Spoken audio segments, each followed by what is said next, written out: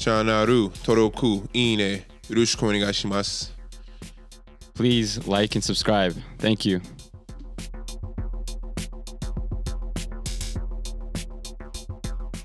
Yeah, but Tay, when we talk to a lot of guys on the podcast and talking to a lot of guys, you always come up as one of the tougher guys that there are to match up with. Who did you model your game after? Because you're truly like your size is that of a big man, but you move like a guard. Yeah. I grew up, a lot of people didn't know I grew up playing guard in AAU in high school. People didn't know that. They don't believe me either, but I did that growing up. My dad was a big man. My mom was a point guard, so they kind of made me as one. But Dirk Nowitzki's my favorite player, so after him, the fadeaways that I do. Dirk is my favorite player. Davante does have those fadeaways, though. You never knew that? I did not know that, bro. Dirk, that's my favorite player all time.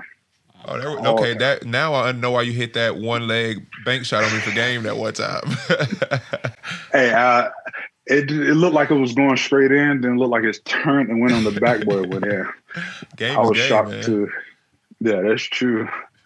But Dirk, that's number one. I would say Zach Randolph, the best under the rim basketball player.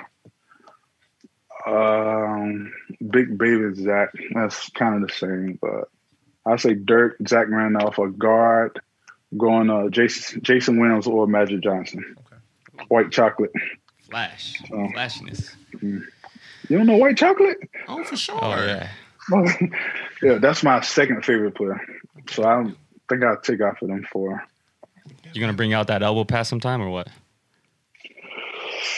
If we up by like 20, 30 points, I know coach not gonna take me out if I do it, so I won't be scared to do it. So